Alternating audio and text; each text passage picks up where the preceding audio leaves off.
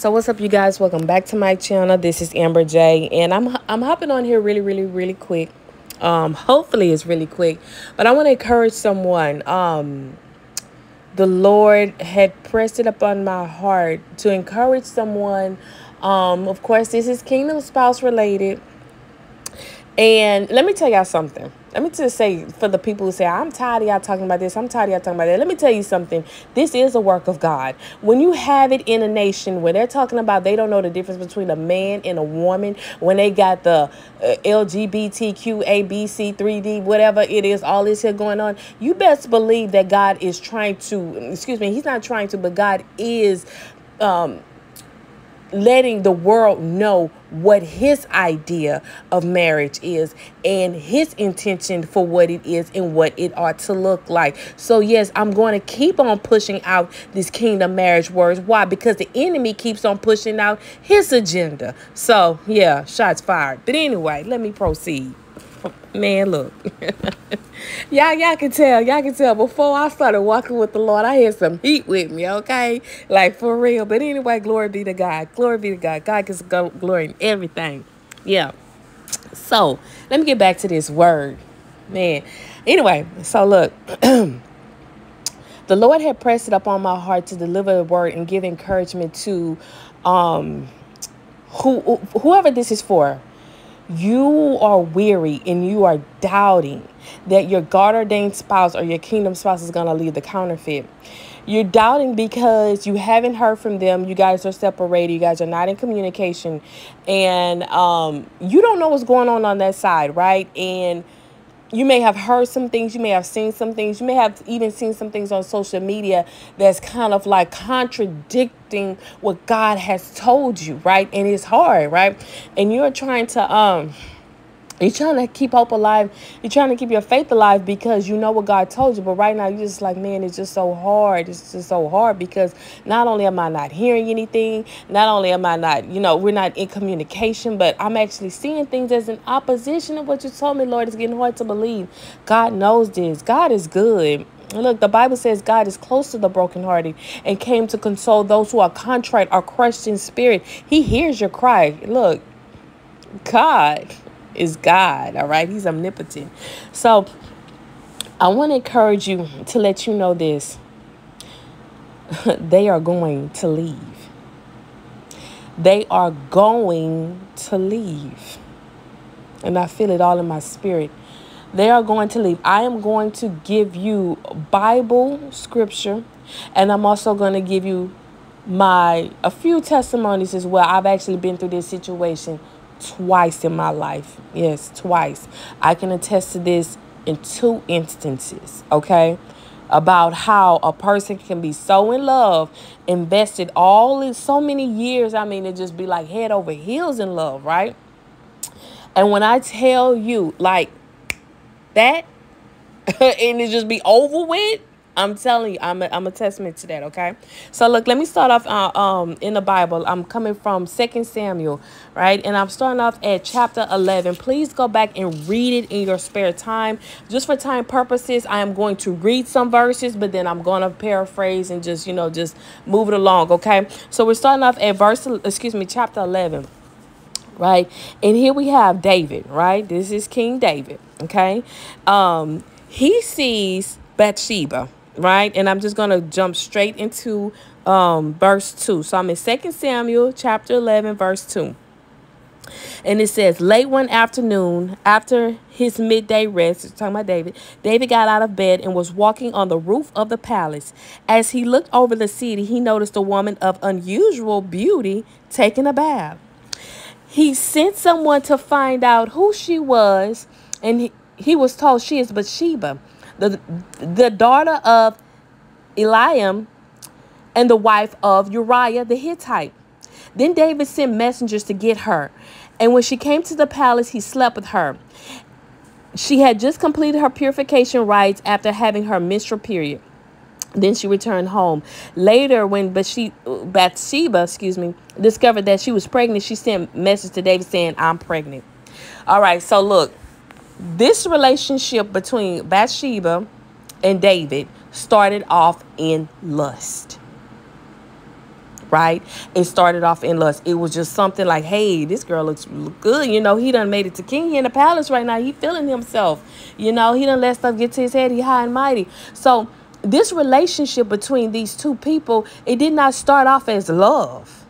It did not start off as anything God ordained at all, right? It started off purely as lust, and then, whoa, hold on, wait a minute, girl. I didn't mean for you to get pregnant. You know, you was just cute. I didn't mean for you to get pregnant. So David, because, you know, I'm just moving a little bit further. David, because now, you know, he has authority and he's in power. He's seeing for his men to go get Uriah. He wants Uriah to hurry up and come home and lay with the girl, so to make it look like it's Uriah's baby. Mind you, let's just stress the point again. This was not a relationship that was based in love. It was based in lust that went too far, right? So now David is trying to cover up this whole little scandal, right? He's trying to cover it up because he's king. He's known as a man of God, right? This girl gets pregnant. He know the baby is his. He don't want to shame her, and he don't want to seem like, look what he did to one of his boys, right? Like, come on now, David is going through some stuff, right? So he sends for Uriah to come back to the, to the palace, and his intention is for Uriah to go back home to sleep with his, Bathsheba, to make the baby look like that's between Uriah and Bathsheba. Uriah never goes home. He stays in the palace. He is, committed to his duty. So long story short, as you move forward, now we are in, we're still in chapter 11. David then has Uriah killed. That's the only way that he could, here's the consistent thing about it. God does not support everything we do. God will not support foolishness. Okay? So I just wanted to stress the fact again, if you think that what they got going over there is blessed, but if it didn't start off as blessed, God does not bless a mess. He fixes a mess, but he don't bless it. That's like putting lipstick on a pig, okay? That's like spraying air freshener when you need to clean your house. No. So God don't bless a mess, okay? So, just to reiterate, David is trying to clean up this mess. He's not getting any support from God because God is like, I'm not backing you up in this garbage. I'm not backing you up in this. So, long story short, just in that instance, because the story hasn't ended between these two, David then has Uriah killed. God sends Nathan, who is a prophet, now we're in Samuel chapter 12, to rebuke David. And he tells David, this is what you did. God does not like it. And you have brought a lot of calamity upon your family. And also that baby will die. So what started off as just some, hey girl, you hot. Him just trying to holler at her. Now she pregnant. Now I'm trying to cover it up. Now I done brought calamity in my house. And you mean to tell me the baby gonna die? Well, hold on. Let's backtrack, you guys. If the baby was gonna die, then why did David have to kill the man? Do you not see all of this is what's going on David right now? So let me just put it this way. Let's say, for instance, David is your God-ordained spouse, right? And Bathsheba is the counterfeit. Right? You mean to tell me that all of this, that your kingdom spouse is going to stay in all of this over a lust? He never wanted the girl. It was just lust. God is not going to bless that thing because it was birthed in lust. So, as stated before, your God-ordained spouse, the reason why you're not hearing from them right now, because they're trying to clean up a dirty mess over there. I stated in one of my videos, I think I made that video last week, about praying for this person.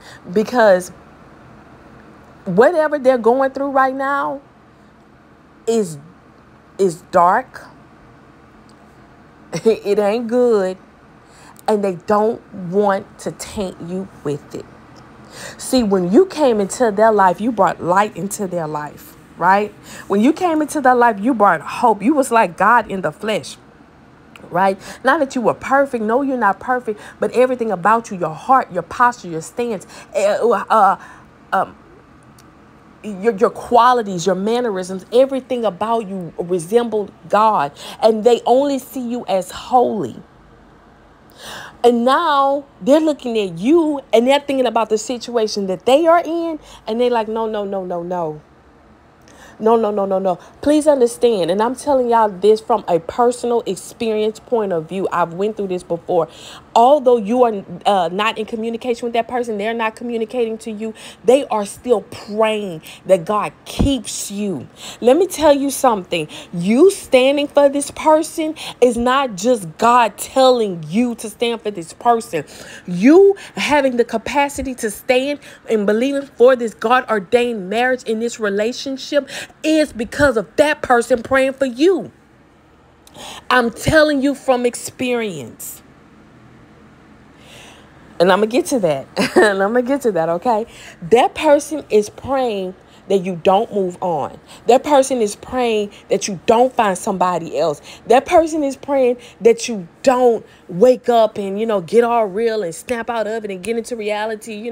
This person is praying that you don't have somebody in your ear saying, leave that person alone. See, so while this person is cleaning up their mess over here and trying to get things resolved in a little way, because guess what? God ain't blessing this mess, and they done got they know now. They got the notice now. God ain't about to fix this. I gotta fix this. I gotta walk through this. I started this and it was dirty and I knew better and I knew God was not. Hold on. Let me backtrack. It's how you know this person is not gonna stay with this person. God does not, for his children, God does not allow you to fall into a pit without giving you at least about 3 warnings. Can I get a witness? Can I get a witness? God does not allow anyone to fall into a pit without first giving them warning, right? And I stated that in my last video as well, the one I made about a week ago, about the chewing out. A person is being chewed out by the warnings, right? The warnings from God. God was telling them, hey, don't do this, don't do this. So that person already know, I was forewarned. I got myself into this. I got to clean it up. So they got a lot of stuff they got to do on that end. You hear me? There's a lot of things that they trying to fix and they don't really know how to do it because God told them, don't do it. And it's not to say that God cannot fix the mess. No, God is allowing them to stay in that and find a way to dig themselves out of that mess. Why? So they can learn to never get themselves in this mess again. Sometimes you don't. I'm just talk to the parents right quick, or anybody that's dealt with children. Children can come along and write on their walls or whatever and mess up dishes and do all kind of stuff. Why? Because they don't know the work it takes to clean up a whole house. Once you know the work it takes to clean up a whole house, you're very mindful about what you do because you don't want to do the work to redo it, right? So that is what the Lord is allowing them to do. It's not that God is not almighty and can't just fix the situation. Yes, he can. But because this person was so hard-headed, because this person was so disobedient, okay, now you got to learn. You're going to have to learn the labor that it takes to get out of this so you never want to do this again, right? And so just going a little bit further with it as well, I'm going back into the Bible, right? Back in 2 Samuel, now we're in chapter 12, when Nathan gives David the rebuke. He says, you have brought calamity upon your whole household. Your whole household, your whole lineage is about to be affected about this one act that you did, and that baby about to die. So now we move along. We find out not only in chapter 12 does the baby die, but also in chapter 13, David's daughter Tamar, she gets raped. So you mean to tell me A rape, a death, two deaths, all came out of some lust. I'm telling you you guys right now, that's how tumultuous it is on that side. That's how bad it is on that side. Okay, so guys, I'm back. Excuse me for that little interruption, but all right, so let's just recap everything that's going on because it's a lot. Now y'all see what's going on that other end. The reason why the Lord had me deliver that word last weekend about pray for that person because it's bad on the other side, and we're just using 2 Samuel and David and Bathsheba's situation to just show you how dark and how nasty it is when you unpack all of this stuff. It is just terrible. Can you just imagine being in this situation? Like wow, like it's a lot going on. But now let's talk about Bathsheba. Because remember, it's more than just David, Uriah, and the baby. Tamar done got affected. I mean, it's all kind of stuff, right? But let's talk about Bathsheba. Let's just make Bathsheba into real time, right? Bathsheba was a girl, all right? And you actually, when you go to 2 Samuel chapter 12, Nathan gives a beautiful illustration about Uriah's and Bathsheba's relationship, about how Bathsheba was all he had and how he would cuddle with her. I mean, they had a real love story, right? So Bathsheba and Uriah had a real love story. So what would make her, this girl, just go into the palace of this, David at the time was acting like a peeping Tom, right? Was acting like a peeping Tom. Just, go and just lay with him, knowing she was married, knowing she in love with another man. Why? Because David was the man, right? Like, so David is dealing with lust. She dealing with idolatry, right? So now one of them are in love with each other. She was in love with somebody else. She was in love with somebody else. But, this King David, he got a whole fame about him, I'm pretty sure she was around when they were singing Saul killed 1,000, David killed 10, She know who he is, and his stature. And, and the Bible also says that, he was he had a good appearance about him. So he attractive. He got this status with him. He the man, And so he dealing with lust. She dealing with idolatry. Man, I'm telling you guys, your counterfeit situation is a recipe for disaster.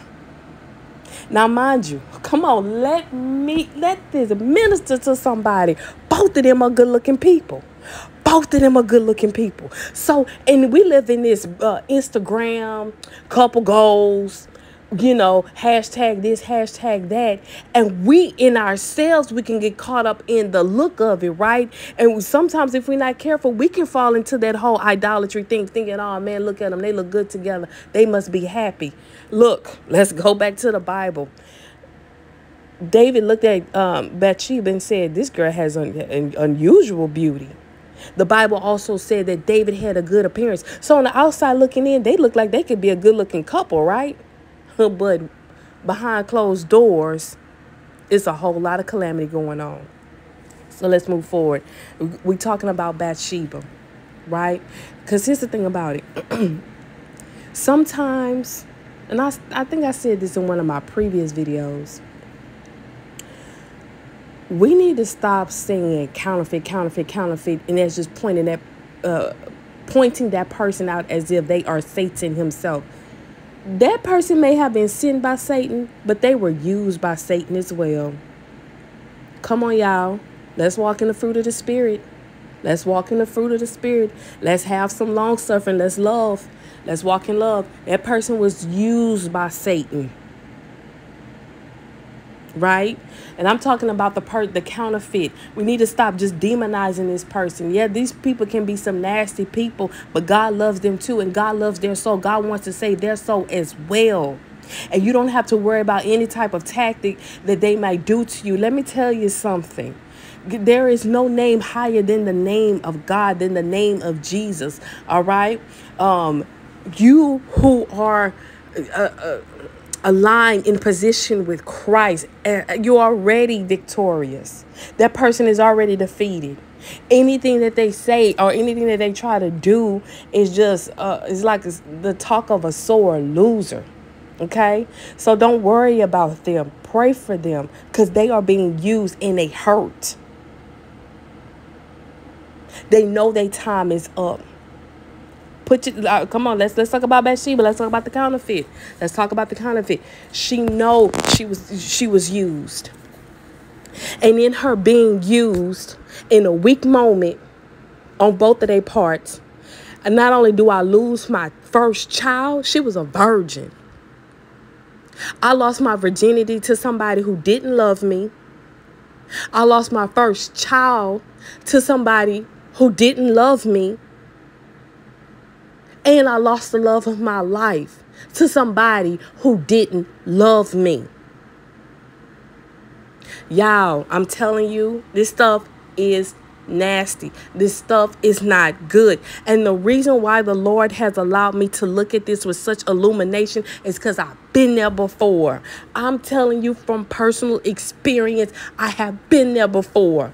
That's why I can look at this situation and it's like it's playing out right in front of me because it literally played out in my life. Bathsheba. Like I said, go back to it. Let's just, replace that with with the counterfeit. Let's say that's the counterfeit. Yeah, this person gonna probably say some crazy stuff on social media. Yeah, this person gonna probably call you disrespectful or whatever. This person know they was used. This person lost a lot. Like I said, let's just get out the whole they counterfeit, demonizing them. That's a person too. That's a person too that got used in this process by Satan. That's why God ain't gonna clean this up. Why would God go clean up the dirty work of the devil? That don't make no sense. None at all. Gotta get rid of it all. Right? So, pray for that counterfeit too. They may do some crazy stuff. They may try to, I don't know. You just pray protection over your family, your house, your belongings. Some people be crazy. They probably try to kill your car, slash your tire. I don't know. But I stand in prayer with you against that stuff as well. In the mighty name of Jesus, no weapon formed against you, me, no one shall prosper. Especially if it came from the tactics of the enemy. This person is acting out because they were used. And they lost a lot for nothing. I understand it because I have a heart and I've been in this situation. But this person lost a lot for nothing. I'm telling you, that side over there is dark. And now let's go back to David. David has the weight of the world on his shoulders because not only does he have a kingdom to run, he still got battles to fight. He still got other wives. He still got other children. And now I got this big scandal breaking out. Y'all, it's not pretty on that end. Be thankful you are in darkness. Not in darkness, but you get what I'm saying? Be thankful that you don't know what's going on that end. Be thankful that you are not wefted in that situation over there. I'm telling you, if your kingdom spouse, your God-ordained spouse is not communicating with you at this time, it's because they know what's going on that end. And this person, out of their respect and love for you, and how they feel about you, they want you to keep you just the way they found you, in perfect peace. See, to them, you're all draped in white. You're like godly, right? They muddy. They don't want to put this dirty mud on you. They don't want to get you engulfed in their trashy situation. I'm telling you. So, just to recap, Bathsheba is representing the counterfeit, she going through it too. You know, and then you have to think about it like, okay, and as you continue reading Second Samuel, you know, David just went on ahead and just made her another one of his wives. So this girl lost everything. She lost her virginity. She lost her first child, and she lost the love of her life just to be trampled by this man. He ain't even King David no more. So all the things, and that's another thing. Come on now. Thank you, Holy Spirit, for this beautiful revelation. All the things that she idolized about him, it dissipated. It went away. Because now she see him for who he truly is. Who he truly is. I'm sorry, y'all. When I get on here, all ebonics just come to life, okay? All correct enunciation of anything just go away. But anyway, you know, she see him for who he truly is, and she no longer, you know, respects him. You know, I'm just saying this for your counterfeit. You know, something had to draw them together. Something had to attract them to each other. But now that she see who he really is, she don't love him that way. She don't love him that way. Let me tell you something. If she is trying to stay into his life, if she is trying to be a part of his life, it's because she feels like something is owed to her. I'm not speaking about your counterfeit. Now, this can be male or female or whatever. Some people don't just want to feel like a total loser, right? It ain't no love. You know, some people, they're not mature enough to just be like, you know what, I've taken enough blows. Let me just walk away. No, some people feel like, nah, I didn't go through all of this for nothing. They want to stay just for the sake of not feeling like a complete loser. Just so they won't feel like I was used, abused, and then I just lost it all. They dealing with hurt, shame, embarrassment, loss, all at the same time. I'm still talking about the counterfeit. So if this person is seeming like they trying to hold on to your kingdom spouse, it's because, you know, as stated before, they don't want to be a complete, you know, total loser. You know, like they don't. You know, some people, when their eyes are finally open, they're like, I can't believe I was that dumb. I can't believe I was that dumb. Like, I really love a person. Mind you, God got somebody for everybody. So your counterfeit, your kingdom spouse counterfeit, have a real love in their life. Have a real love in their life. Oh, you know what movie just came to me right as I'm talking? Carmen Jones. The Carmen Jones with Harry Belafonte and come on, what's her name? Dorothy Dandridge. You know, he fell for Dorothy Dandridge, but he had a love, a real love for him, right? So, you know, that counterfeit has somebody that really loved them, right? That person is out there, and they overlooking that real love, chasing after somebody who don't love them. And that person chasing after somebody else, which is you. I'm telling y'all, this stuff is it's a movie. This stuff is a movie. All right, so you guys, sorry about that, but I'm actually going further and longer than I anticipated. But look, you guys, I'm gonna get this out. Because the Lord pressed it up on my heart, and I know somebody needs to hear this. Somebody needs to hear this. This is going to bless so many people. I already know. This is going to give you comfort. This is going to really allow you just be easy, you know, and just have a sense of peace in this whole situation. I think it's going to give a lot of people comfort, and I pray that it does. Man, I'm telling you, I went through this. But anyway, so just to recap everything, we've talked about the situation and how it's just terrible. We talked about David. We talked about Bathsheba, you know, the counterfeit, right? And how all of this is tying in together. But let me go back to David, okay? And I'm gonna toggle back and forth between David and your kingdom spouse. Now, let me just throw this in. Men, this could be for you as well. Okay, so don't just get, dead bolted on I'm using David and thinking this is only a women's issue. Your prodigal spouse could be a David in this situation. I'm just letting you know how nasty a situation can be on that end, so you have peace and you are okay with being separated from your kingdom spouse at this moment, and you are actually like I said, at peace with not having no communication. I'm just trying to let you guys know how tumultuous it can be on that side, and how actually God keeping you separated is actually for your protection. Because whenever these unions do come about, it's going to be godly. It's going to be good. It is going to be a praise report. If you intermingle right now, you're going to get smudged. You're going to get tainted. So I know this message is going to bless a multitude of people.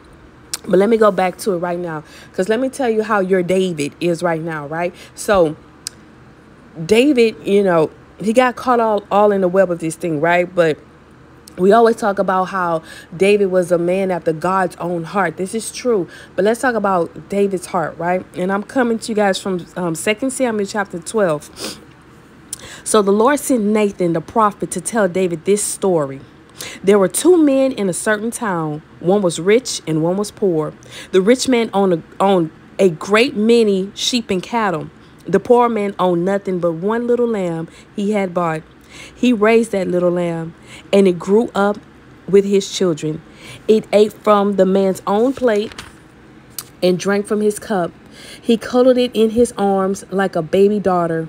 One day a guest arrived at the home of the rich man, but instead of killing an animal from his own flock or herd, he took the poor man's lamb and killed it and prepared it for his guest. David was furious.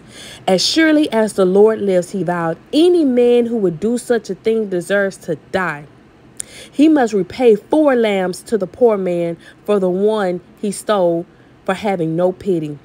Then Nathan said to David, you are that man. The Lord of God, Israel, says, I anointed you king of Israel, and I saved you from the power of Saul. I gave you your master's house and his wife and the kingdoms of Israel and Judah. And if that not had been enough, I would have given you much, much more. Why then have you despised the word of the God and done this, the word of the God of the Lord, and done this horrible deed? So now David, your kingdom spouse, is aware of what they did in the sight of God. Not just what they did and what they can cover up, what they can finagle and, whatever. Now it has seeped into the crevices of their heart about what they have done, even in the sight of the Lord. Your prodigal, your kingdom spouse is saying, I done messed it up with everybody. This is why I said in that last video, pray for this person. If go back to that last video, I said some of these people are suicidal. Y'all, when I made that video, I had no idea I was going to be talking about this tonight. It is 12/28. It's February 20th now, because I done crossed over, just running my mouth. Well, excuse me, I ain't running my mouth. Excuse me. I'm preaching the gospel. I had to correct myself.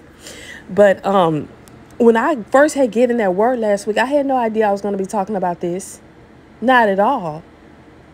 But the Lord is really hearing the prayers and the cries of his children and of his people. And he's letting you guys know, I hear you. Here's what's going on. Here's why. Look, God is not going to dangle something over your head just for the sake of dangling it over your head and never give it to you. He wouldn't be good. He wouldn't be God if he was doing something like that. He don't do no stuff like that. That's not him. Now you see why you have to stay in prayer, not just for yourself, for the union, but also for that person. It's a lot going on, you guys. So, as stated before, David, now he realizing, oh my gosh, like, I done messed it up with everybody. Even God is not pleased with me right now. And I love God. I love God. God is not happy with me. So that is how your God ordained spouse, how they're feeling right now. They're like, oh my gosh, like they're not happy with themselves. And if things couldn't get any worse, I'm telling you, let's just pause. I'm going to say this. And I pray that you get clarity when I say this. I pray that you get revelation when I say this. Meeting you to your kingdom spouse, in their perspective, was a gift and a curse. It was a gift because you brought light to them. You made them smile. You gave them hope. It was good to see that God had come into their life in human form and reached out the hand to them and extended himself, to help get them out of pit. So that was the gift. The curse is this. Why now? Why couldn't I have met you sooner? Why couldn't I have met you later? Why couldn't I have met you at a different time and place? Why, God? So just like, oh my gosh, I feel the Holy Spirit. You guys, just like some of you may be feeling like God, presented your kingdom spouse to you and then took them away, and now you're not in communication. God is telling you to pray for this person. Just like you feel like God had dangled that idea over your head and it's really not coming into fruition, or you don't see any light of that, your God ordained spouse feels the exact same way. Like, God, I met the right person at the wrong time. They feel as if, oh man, it was dangled. The idea of a perfect relationship was dangled above their head as well. But listen, God is giving you a person to pray for, and God is giving them something to pray for as well. So this is why this is going to be a kingdom marriage. This is why this is going to be God ordained. This is why it's going to be blessed. Because in the midst of this, both of you guys are praying and you don't even know it. You don't even know it. You throwing prayers out that way. They doing prayers out to your way as well. How else? Come on, think about it in your natural mind and in your life. When is the last time you ever was able to stand for something or for someone and you didn't get no fruit out of it? You wasn't getting nothing out of it. It was like nothing was bearing fruit, but you still stayed. Why? Because somebody is praying for you to do so. It's like that Bryson Tiller song, Exchange. Lord, just save her for me. That's what he's saying. Just save them for me. That's why you're able to stand. That's why when them times when you feel like giving up, you're able to just, you don't know where the strength comes from to just stay a little longer in this. This is why, even though sometimes, like, let's keep it $1.50. Some of you may even pray to God and say, God, is this little experiment over with? Is this assignment through? Because I'm ready to move on. But no, God was like, nah, it's not over with, because that person is praying that you stay as well. Listen, going back to the scripture, David's eyes and heart was open. Your God ordained spouse eyes and heart is open. Just going back to the original message, these people are in a situation they don't want to be in. Your God ordained spouse and a counterfeit. I don't care what they trying to cover up. I don't care what it look like. They trying to fix garbage. They trying to, come on now. They man, if you in that situation as well,